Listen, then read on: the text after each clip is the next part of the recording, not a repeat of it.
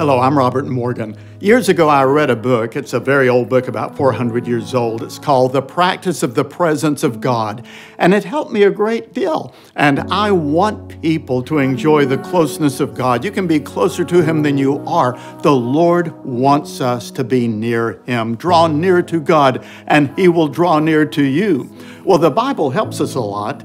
The old book helped me a lot, but it's 400 years old. I've got a new resource for you. It's called Always Near, 10 Ways to Delight in the Closeness of God. I think that you'll enjoy it, and we have curriculum that will go along with it for small group studies, and it's available now, so check it out. Always Near, 10 Ways to Delight in the Closeness of God.